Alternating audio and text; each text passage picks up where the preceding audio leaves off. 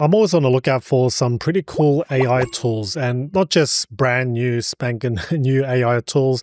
I'm also open to seeing what features being added to existing platforms and the ones that we kind of use on a day-to-day. So in this video, let's go through some interesting and cool, useful AI tools that we can start using in our day-to-day workflow and make us overall more productive. All right, the first one is Google's NotebookLM. They now have this feature called Video Overviews, and it's all built into the studio. So in this example, I've created a notebook where I'm researching on the topic of Sony's lens, which is a 24-70, and I've entered some of the sources, a couple of YouTube videos from reputable creators, and also a link to a review. And what you can do normally is just type away and ask questions, right? And one of the features that it had very early on is this audio overview, or this podcast style audio that's generated based on the sources, and it's quite conversational, really almost realistic. But what's new is the video overview, and if you click once, it'll auto generate this explainer video with a slideshow and an AI narrator. So here are a couple that I already generated. So if we click once, that'll preview the actual video, and firstly it comes up with the title screen for you. You can see here, is it better than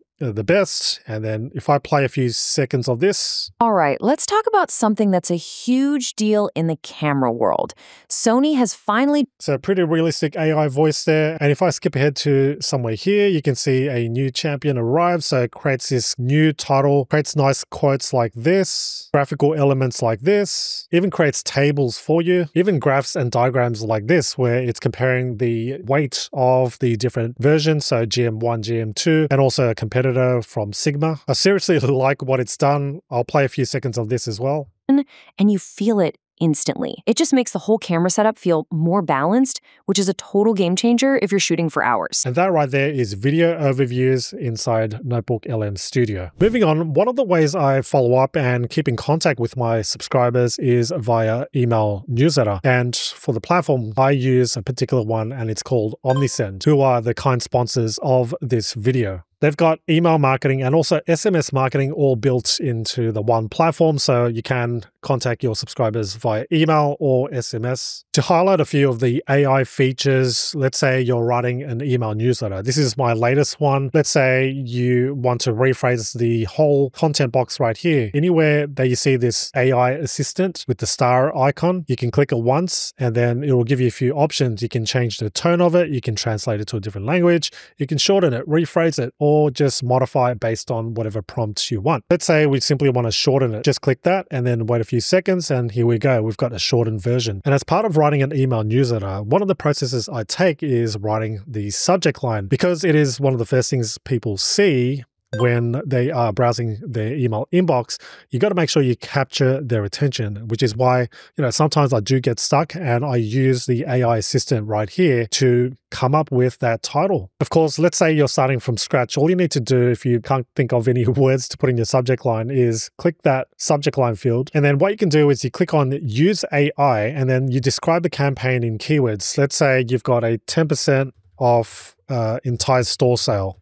All right, let's click that, and it'll come up with some suggestions for you. So I can pick one of the suggestions or continue going, prompting until I get the right subject line. Same goes for the pre-header, which is this part here. Once you're done editing your newsletter, you just click on Save and choose Recipients. And one powerful feature is its campaign booster. So you can check this, and then it'll resend the same email, but with a different subject line of your choosing to those who did not open the first email that you initially sent. And this would instantly give you more opens and clicks, and therefore more sales down the line. In addition, you can create subscriber segments, so it's more targeted by entering the prompt. So let's say contacts who opened in the last week. Okay, so they are most likely very hyperactive, and I only want to send a specific offer, or let's say a particular quiz or a feedback form to those. So I can enter it just the way I would normally talk, in a conversational way, generate the segment,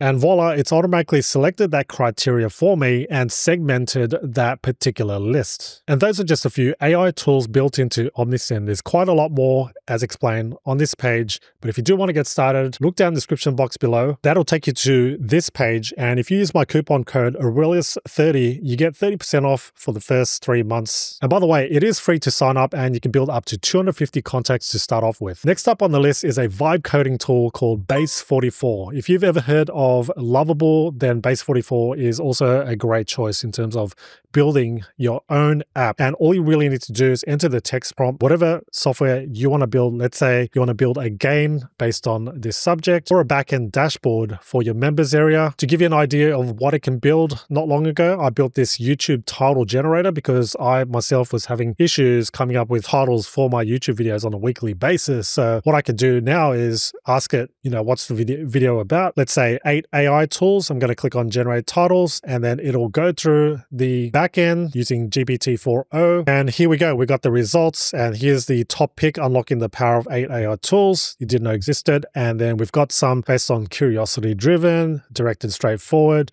and so much more. So as you can see, it builds real functional apps that one can use, and you can very well give this out for lead generation or sell it as a tool. Here's another example where we've got this digital vault. So like a members area, if you do want to, let's say, house some ebooks of yours or guides and PDFs, and everything can be managed in this backend by going to dashboard. You've got your data right here where you've got digital products, and you can manage all your digital products here by adding them. All of your users can be managed in one place as well. You can check out your analytics, register a domain name that's linked to this actual software, and you can even integrate third-party apps and APIs by adding it all here. So let's say you want to connect Stripe, a payment processor, so that you can start collecting orders. You can do so by using secrets. It even manages the signups and logins for you, as you can see with this box. A couple more examples here. Using Base44, I was able to create this habit tracking system where you can create a new habit, and let's say it's about drinking 8 glasses of water, and change the frequency here, and you can say different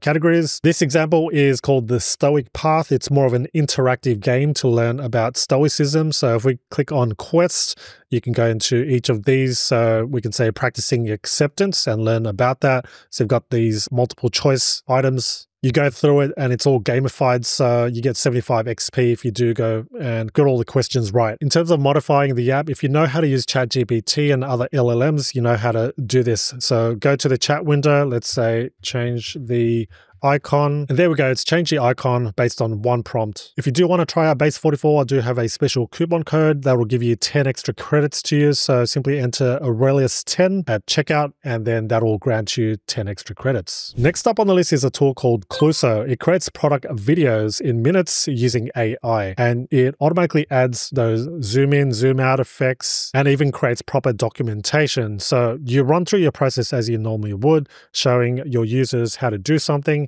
and then it'll do the rest for you.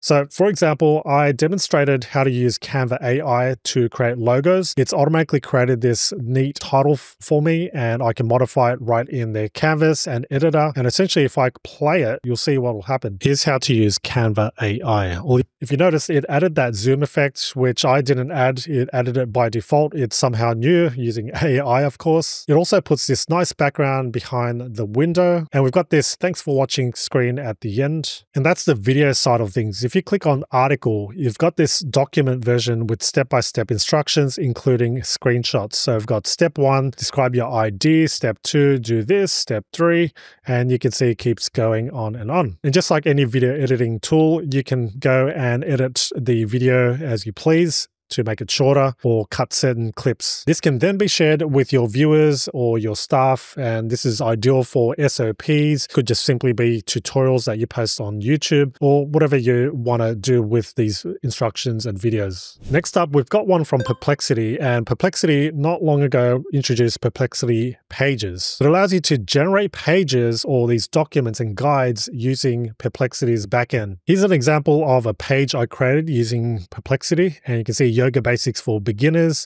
And I essentially got it to create a guide based on yoga basics, and it's come up with and found the source of an image, and it's got subheadings as well and the different types of techniques that you can implement. It's also created this table with the benefits of yoga. To create a new Perplexity page, it's not quite obvious, but the link will be in the description box below. It's perplexity.ai/page/new. And you simply begin by entering a title. Let's say, choosing the right coffee machine, and then click on go. And in about 10 seconds, it started producing the content. So you can see it starts with an introduction and also sources, just like with any Perplexity output. It's found a relevant image as well, and you can continue on. On the right, you can see the table of contents. And from here, you can simply use the chat window to add a new chapter or a section. So if you want a bit more elaborate, then ask it for a specific chapter. Let's say, what's a single boiler versus a dual boiler? Something to do with coffee machines, of course, but you get the picture, and you can select how concise or detailed you want it. Also choose a format. Do you just want text, or do you want a media such as an image and text? So you choose it from there. But that right there is a great way to share information in a detailed fashion that's actually sourced and referenced,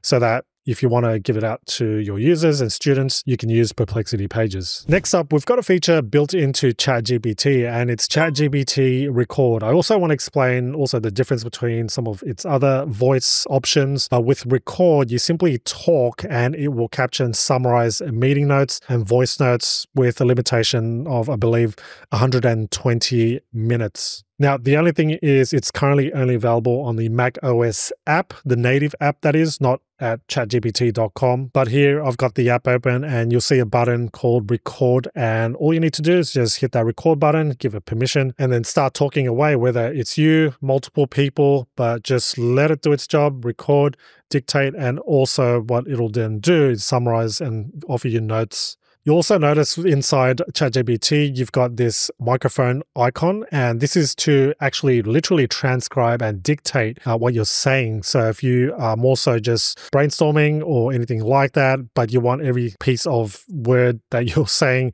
then this is another way to record that. And of course, we've got voice mode, which is actually a more conversational way of you talking with the AI. So you get answers after you ask questions, going back and forward in that kind of dialogue. But yeah, next time you've got a meeting or you simply just want a brain dump, why not use the voice option built into the ChatGPT native app on macOS? But I'm pretty sure very soon it'll be available pretty much on all platforms. Okay, next up on the list is another voice-taking, note-taking tool, and this one's built into Notion, and it's Notion's AI meeting notes tool. So again, kind of like ChatGPT, they're quite similar, is you record, and then whatever it may be, a meeting, it could be just an interview, could be you babbling away, brainstorming, brain dumping, and then it will automatically summarize and give you point forms, anything that's useful. And also at the same time, it gives you the full transcript of what you actually said. So in this example, I created a new Notion workspace, and I then enabled AI note-taking, and it's created this GPT-5 meeting. The notes that I started talking about in terms of OpenAI's brand new model, the GPT-5 model.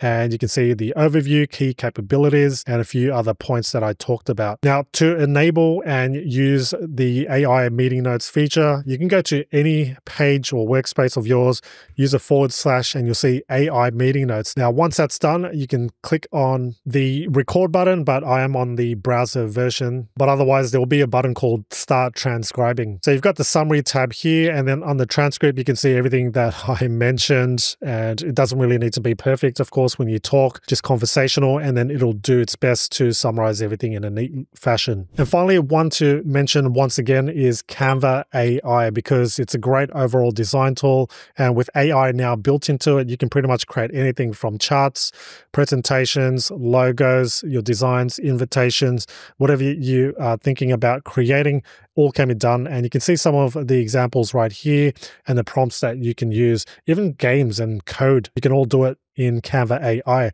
So simply describe your idea, add some any references if you want to do that, or you can use voice mode. In particular, it's pretty good at creating presentations. You can see that I wanted to create a presentation on the evolution of AI, and here are some of the slides that it's come up with, quite dynamic, and each of the slides are quite different in terms of the layout and the look. Here's another example here. So it's come up with relevant images and graphics as well, and even graphs. But there we go. Those are my current top 8 picks. Give it a try. Let me know which ones you are currently using or will be using moving forward. I'd love to know. Let me know in the comments. For now, thanks so much for watching, and I'll leave up this video here for you to watch next. Otherwise, if you're not interested in that, watch this one here.